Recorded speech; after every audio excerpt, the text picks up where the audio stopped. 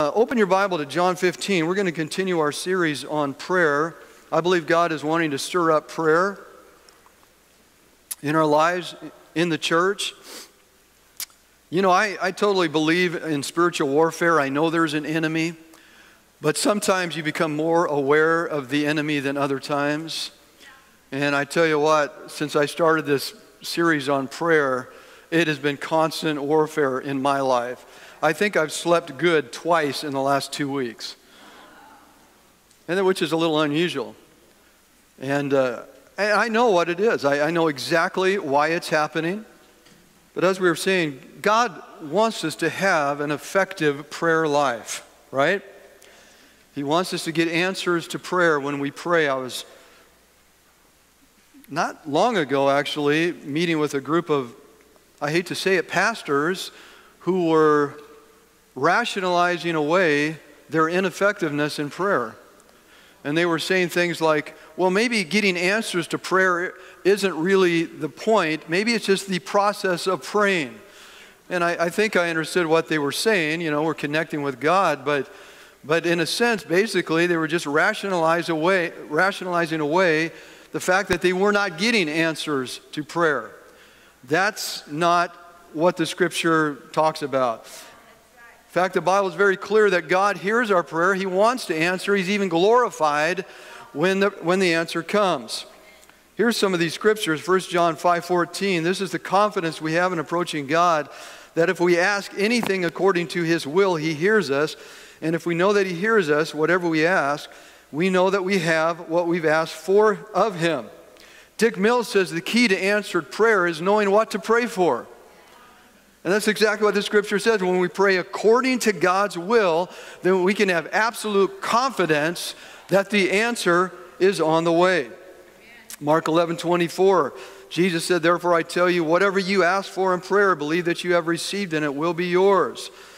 Jesus said again in Matthew 7:11, if you then that are evil know how to give good gifts to your children, how much more will your Father in heaven give good gifts to those who ask Him? Now, a lot of people stop at the end of the phrase, give good gifts. Well, God is a good Heavenly Father. He's generous, He's loving, and so He just doles out all these good gifts. That's not what the Scripture says. He gives good gifts to who? Those who ask. I mean, it doesn't matter how good you are, how many chapters you read in your Bible. God's not looking, He's looking for those who are asking in faith, right? And then John 14, Jesus said, I will do whatever you ask in my name so the Father may be glorified in the Son. You may ask me for anything in my name, and I will do it. Then John 16, Jesus said, very truly I tell you, my Father will give you whatever you ask in my name. Until now you have not asked for anything in my name. Ask, and you will receive, and your joy will be complete. And then James 4:4, you have not because you ask not. There is one word that appears in every single one of those verses. You know what that word is? It is the word ask. Now I realize that there's a span of time between when you ask, you know, the amen and the I have it, as one preacher said. There is a time in between the amen and the I have it, the time that you end your prayer and then the time that you actually receive the answer. And I know that we have to stand in faith and persistence, but the bigger picture is God is hearing and God is answering, but we must ask. There are things that we do not have. There are blessings that we have not obtained because we have not asked God for them. He wants to pour them out. He's got a big warehouse in heaven full of everything that you could possibly ever need, and He's waiting to pour them out, but you and I must ask for them before He will give them. I've raised 3 kids. 2 of them are in college, one's in high school, and 90% of what they ever got from me, they got because they asked.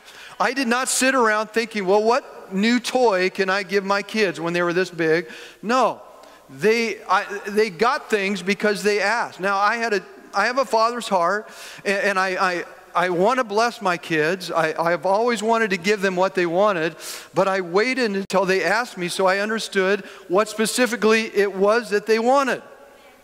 Now, when they were 3 or 4 years old, I could take them to the dollar store, and for $3, I could satisfy every desire of their heart.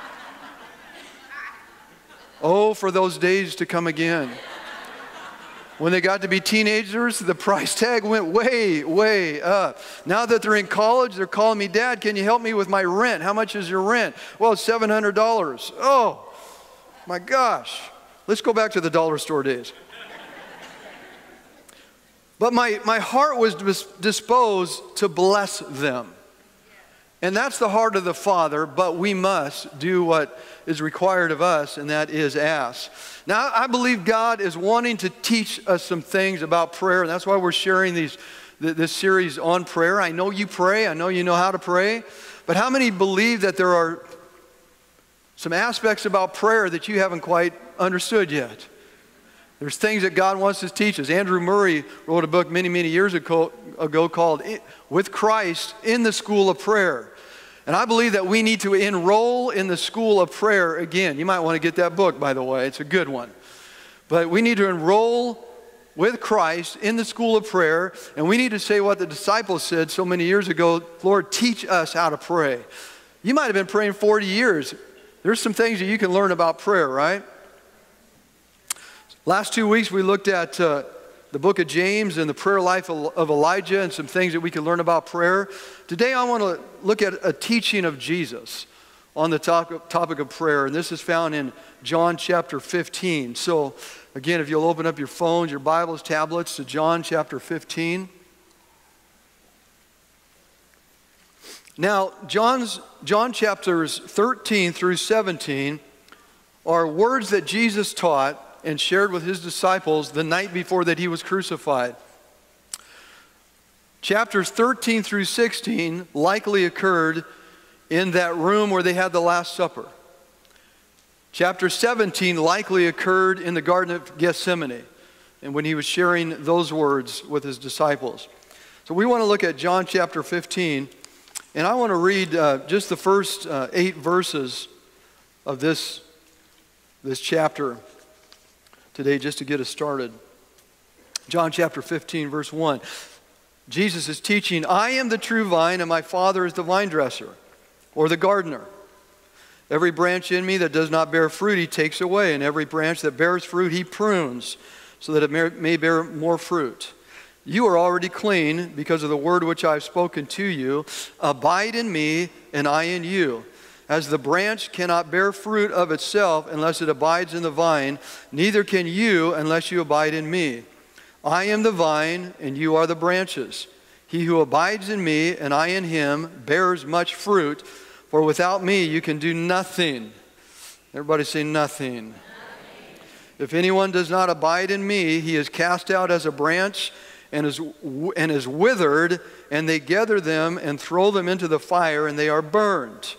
If you abide in me and my words abide in you, then you will ask what you desire, and it shall be done for you. By this my Father is glorified, that you bear much fruit, so that you will be my disciples. Now, Jesus is not teaching a class on master gardening here.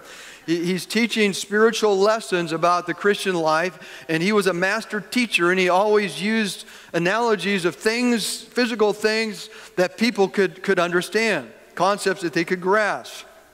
They were gardeners. They were vine dressers, agricultural community. And so they understood these things. And so he's talking about here a vine. He's talking about branches.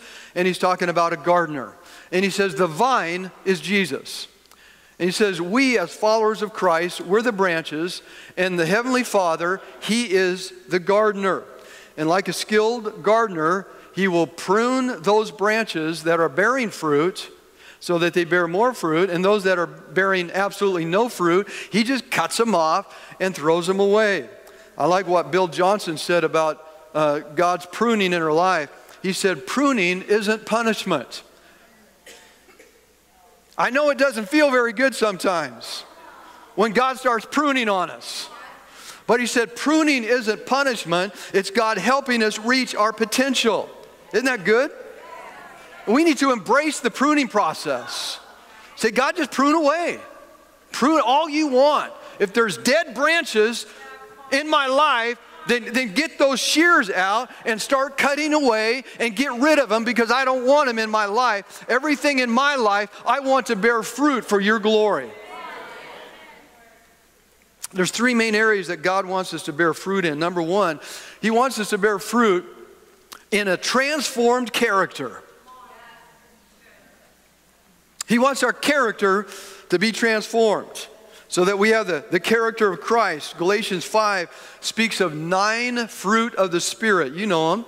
Fruit of the Spirit is love, joy, peace, patience, kindness, goodness, faithfulness, gentleness, and self-control. This is the character of the Holy Spirit, and He wants to reproduce that in us. Does everybody have all the patience that they need? How about all the gentleness that you need?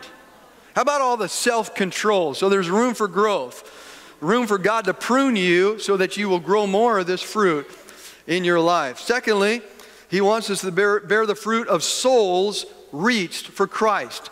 God wants us to be witnesses for Him and reproduce ourselves in the world.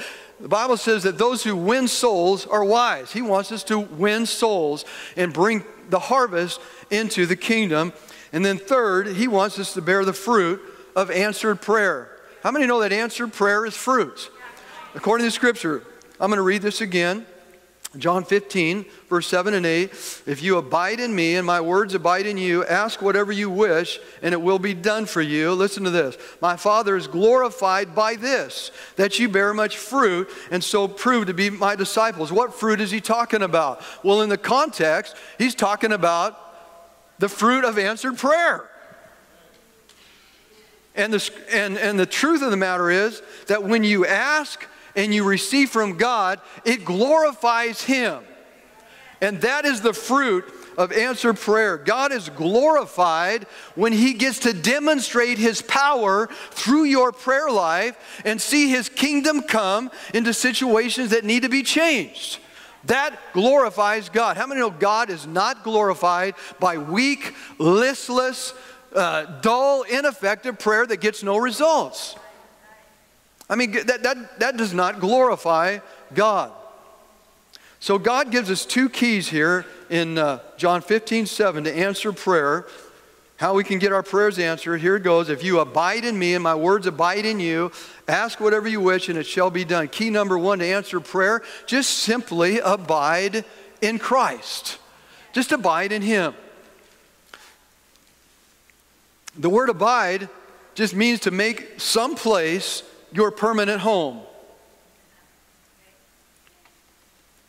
To make some place your permanent home. As believers, our true and permanent home is the kingdom of God, right? It's spiritual, it's not material.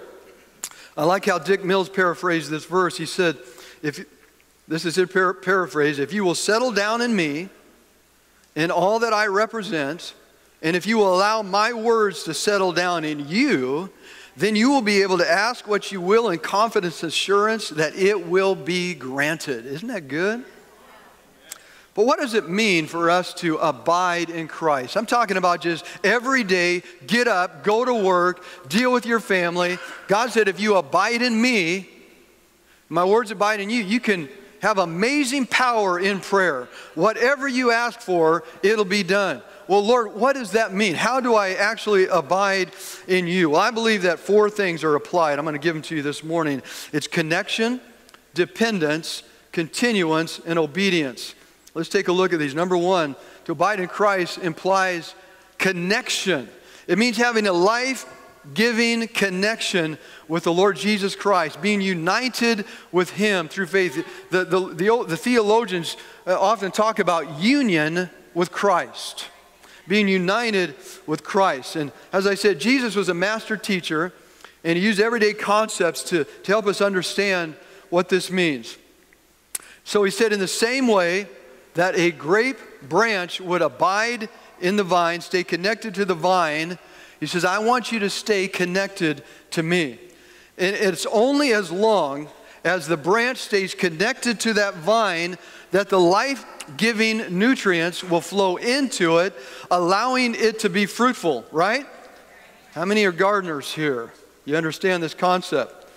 And as long as the branch stays connected to the vine, fruit will happen. If the branch is connected to the vine, that branch does not have to strive for the fruit. It's simply a result of staying connected to the vine. Have you ever walked through a vineyard or a cherry orchard and heard the branches groaning and grunting and striving and sweating to bear fruit? Have you ever heard that? No. They don't have to do that. They simply bear fruit because they stay connected to the vine. They don't even have to make any faith confessions about it. I mean, I've never walked through a vineyard or orchard and just heard the branches saying, I will bear fruit, I can bear fruit, fruit is coming, I confess it in the name of Jesus. No, they just stay connected to the vine and fruit happens. Well, what happens when we get disconnected from the vine? John 15:4, Jesus said, no branch can bear fruit in itself. It must remain in the vine. Neither can you bear fruit unless you remain in me. Well, I brought my little props here, my illustrations. This is not a, thank you, this is not a vine from a vineyard, but here's a fairly fruitful, vital, living branch. And we'll consider the big part the vine and the little part the branch. Now that looks pretty good, right? It's green, it's growing, it's alive. You can just visualize some fruit coming off of here, perhaps. Now what happens if I take this off? Let's say this is connected, this is growing. I take it off, I throw it aside. What's going to happen? It's not going to be too long that it's going to look like this branch that's growing off a tree that looks exactly like this out on our property that we need to cut down. Anybody got a chainsaw? We need to cut. But you disconnect that, and there's no longer sap flowing in, there's no longer water, there's no longer nutrients flowing in, and in just a short amount of time, this is what the branch is going to look like. Jesus used this as an analogy. This is exactly what he was teaching. He said this is exactly the same way it works in the spiritual dimension. This is the way it works in your life, your spiritual life, your spiritual health. If you get disconnected from the vine, then it's going to be a short amount of time and you're going to be looking like this. And the Bible says that they just gather those up and throw them in the fire. They're absolutely useless and good for nothing. Problem is, most people don't recognize when they look like this. The last they thought about it, they look like this. But now they're looking like this, and they don't even realize it because it's not something that you look in the mirror and realize. You know, you can continue to do your job. You can continue to function. You can continue to relate to your family and get involved in all your recreation and all your pursuits, but you don't realize that if you're cut off from the flow, then spiritually you are withering up and looking like that, dead and good for nothing spiritually. You start missing your focus times with the Lord. You start missing those quiet times, and you get out of the Word of God, and you get away from prayer, and you actually get away from fellowship, because I believe that part of the life-giving nutrients that flow to us happen in fellowship and happen in the body of Christ on Sunday morning and in your small groups and in your prayer groups. There's life that's flowing into you in those situations. There's life that flows in every time you read the Bible. Jesus said, my words are spirit and they are life. You are not going to get life reading People magazine or Reader's Digest. You might get entertained. You might titillate your intellect. But you are not going to get life from those things. I'm not saying don't read them. I enjoy reading Reader's Digest. Good stories in there. But if I want life, if I want to feed my spirit so that I am green and not dead and not withered, then I got to go to the source. And I've got to stay connected. And I got to stay connected to you because you got some stuff that I need. The Bible says we are a body. And just like my hand needs my arm and my chest and my head and the rest of my body to function, then we need each other to receive life. Just like blood flows through the whole body. Just another analogy. We need one another. Stay connected. Tell your neighbor, stay connected. Now tell your other neighbor.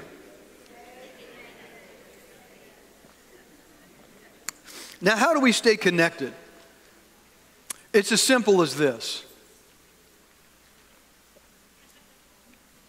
Talk to Jesus every day. Talk to Jesus.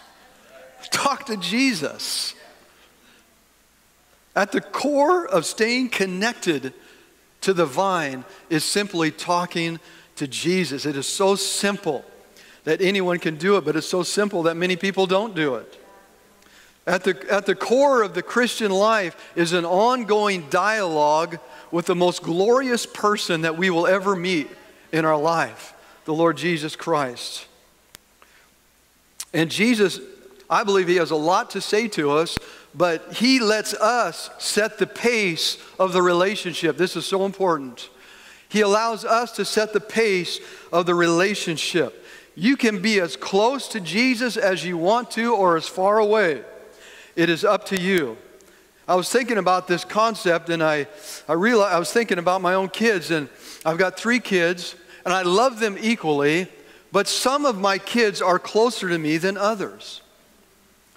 And the way that they are closer is they stay connected, they stay in contact, they reach out, they call, they text, we talk, and they share about what's going on in their life, and they share about their dreams and their visions and their struggles that they're going through. And it would be very, very difficult to stay connected with them without that communication. I was thinking about my marriage. There are times when my wife and I drift apart. There are times when we feel like we're just 2 ships passing in the night. She's going her way, I'm going my way. And I guess it's the Holy Spirit or something within me. I begin to realize that, wow, we are kind of feeling disconnected right now. And at the core of that is a lack of communication. At the core of that is a lack of focused time with one another, opening our hearts, sharing our hearts. And so we got to start planning some date nights, and we got to get some things off of our calendar so we have more time for one another. And that's how we stay connected. And that's how you stay connected in your relationships. I mean, you can't do relationships by osmosis. I mean, we're going to sleep together in the same bed, and we're just going to relate while we sleep. Just the fact that we're together, just that, man, my heart's going to go out to yours. I heard some dude talking about that one time, some new age guy. Just, you lay, just laying beside each other, and my spirit comes out of my body into yours, and I just think, come on. No, you got to open your mouth and talk and communicate and dialogue. And that person has to be so important to you that you make time to do it above other things. Because when you make a choice to do one thing, you are making a choice not to do other things. And so if you want to have a good relationship with your family, you got to make a choice to focus time with them. If you want to have a good relationship, stay connected with Jesus, then you got to make a choice to not do other things at times and spend time with him. Amen? I mean, it's not rocket science. James said, James 4:8 says, come near to God and he will come near to you. I believe that when we start a conversation with God, he will continue that conversation as long as we want to until we stop. And then when we start again, he will be there to respond to us. Does that mean God never initiates conversation with us? No, he can do that if he wants. But primarily, he waits for us to come near to God, and he will come near to you. It kind of just reminded me of a pastor named D. Duke who has a church in Jefferson, and he was raised in Trout Lake as a dairy farmer. His dad was a dairy farmer. And he said that while he was growing up, his uncle would come to visit him once or twice a year.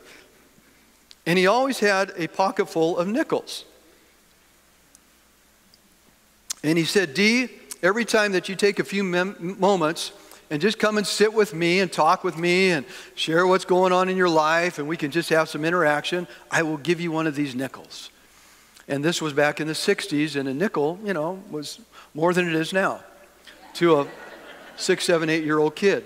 And you could probably buy a loaf of bread for a nickel or 20 cents or something back then. Now it's what, $10? I don't know what it is. I never go to the store, but hardly. So this went on for 3 or 4 days, and Dee would come and just spend that few moments. And a kid, he doesn't want to sit down and talk with an adult. He wants to go out and fish and run with his friends and ride his bike. But man, he wanted those nickels. So he would come and spend a few moments and talk. And after about 3 days, Dee said, I came up with this wonderful idea, and I shared it with my uncle. I said, instead of me just coming bugging you all the time and taking this time, why don't you just give me all the nickels now, and then I don't have to keep doing this, and it doesn't waste your time. And the uncle said, well, I could do that, but I know if I did, I would never see you again the rest of my visit here. This is the only way I have of having some time with you and having some conversation with you. And Dee related that to prayer. God wants to answer our prayer, and He can answer all of our needs and meet all of our needs. He knows what we need even before we ask, and He could just meet it. But sometimes the only way that He gets to have a conversation with us is when we come and ask Him for something, Now, as we grow and mature in the Lord, we realize that prayer is more than just asking. Prayer is thanksgiving. Prayer is praise. Prayer is worship. Prayer is just simply fellowship and enjoying His presence. And the longer you walk with the Lord, the more of that you want. In fact, I think it was Bill Johnson that said, if I had only 10 minutes to pray, I would spend 8 minutes in worship and praise. That's how important that is. But sometimes the asking, particularly if you're a younger believer, that's the only thing we know about prayer. And Jesus is happy to answer those, and He just wants to interact with us. He just said, come and ask away. A good starting point, I always encourage folks, is just set aside time every single morning. Every morning, set aside time. And focus on dialoguing with Jesus, talking with Jesus, opening your heart. I heard one guy said, the first thing that I do when I wake up is I grab my phone and I read the news. Don't do that. The news is going to stay there. Open up your heart to Jesus.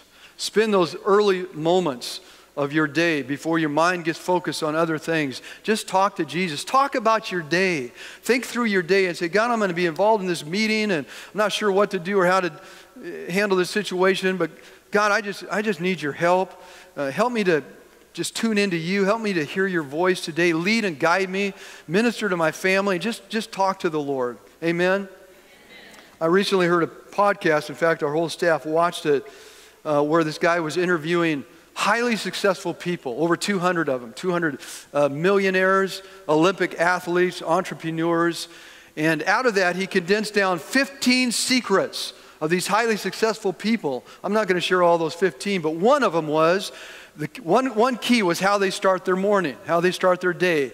Most people would think, well, they get up and jump into work, or if they're an athlete, jump into working out. No, they said the number one key in my day is to carve out 30 to 60 minutes for me to minister to my soul, to minister to my spiritual health, to get quiet, to reflect, to think, to ponder, to pray. And I thought, man, these highly successful people have discovered one of the most important things you can do is start your day off right. And as a believer, that means starting your day off with Jesus. So just tell your neighbor, man, you need to start your day off with Jesus. Come on. Okay, I got to hurry because we got to spend some time praying at the end. So abide in the vine also implies, number 2, dependence. Dependence. John 15:5, apart from me you can do nothing. So without the vine, we've already discovered that the branch is absolutely powerless, lifeless, and it can bear absolutely no fruit. We're completely dependent on Jesus for everything that counts as spiritual fruit in our life. Number 3, continuance. It's not enough to have a one-time encounter with God. If we're going to bear fruit, it's not enough to have a mountaintop experience. We have to stay connected to the vine. That's the idea of continuance, and that is actually in the Greek language. If you look up that word abide, is this idea of remaining, continuing, enduring, staying plugged in through the dry times, staying plugged in during those times when you feel like God is a million miles away. Does anybody ever feel that way besides me? I mean, we all have those dry times when it feels like, where are you, God? I'm praying, I pray, and it seems like the words come out of my mouth and fall to the ground. Absolutely fruitless and useless. It's times like that that we've got to continue. Just keep doing what you know you need to do. Keep in the Word of God. Keep praying. Keep at it. And stay plugged in. In fact, the NIV translates the word abide as remain. We just have to endure. Amen.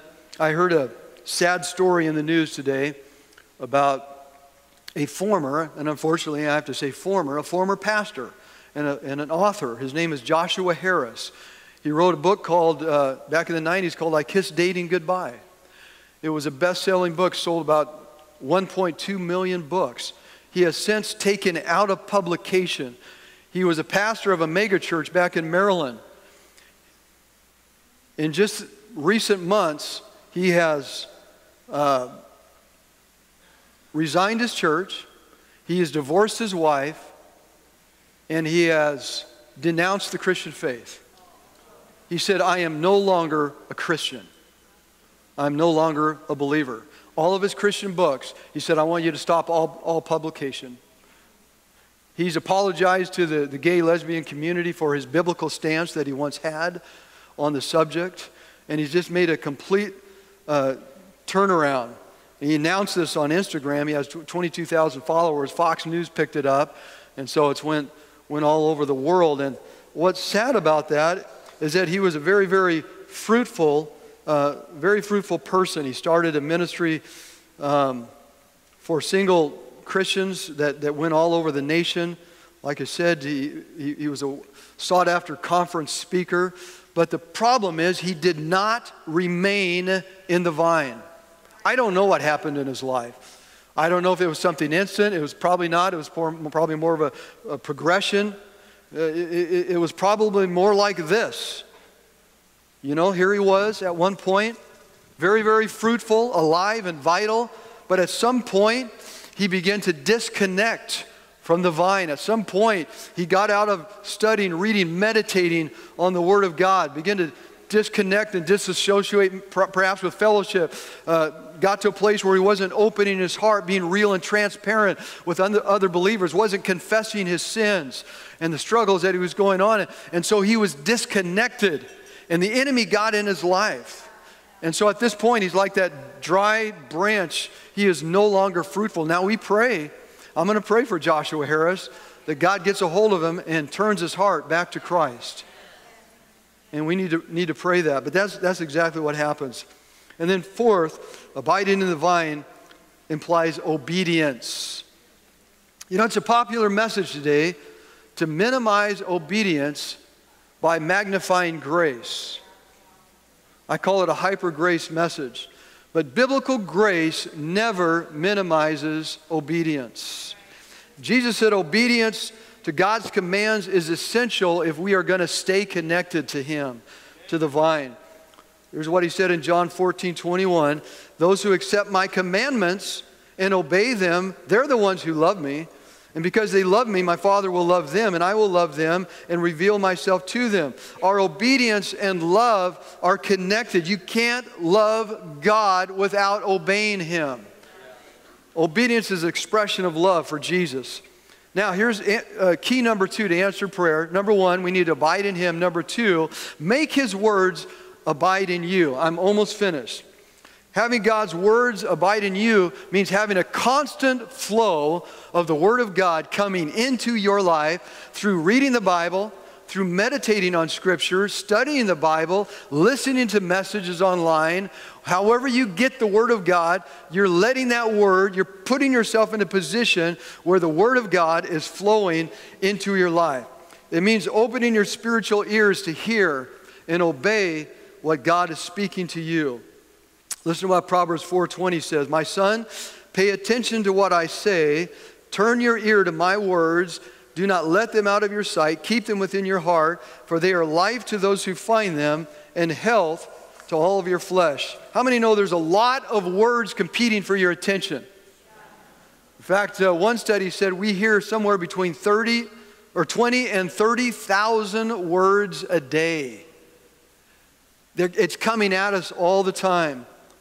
But if we want to be fruitful in prayer, we are going to have to tune out some of those words and tune in to the Word of God and let those words flow into our lives. Hallelujah.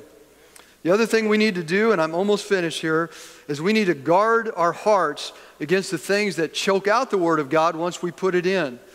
Jesus told this parable in Matthew 13, verse 22. He said, the seed falling among the thorns refers to someone who hears the Word, but the worries of this life and the deceitfulness of wealth choke out the Word, making it unfruitful. I want to encourage you, don't let the love of this world choke out the Word of God that you placed in our heart. The enemy will put things in front of our life that glitter and try to get our attention. And if we pursue those things at the neglect of God's Word, it will literally choke out the Word of God in our life. God wants to answer our prayers. He wants us to stay connected to the vine. He wants the Word of God flowing in our lives.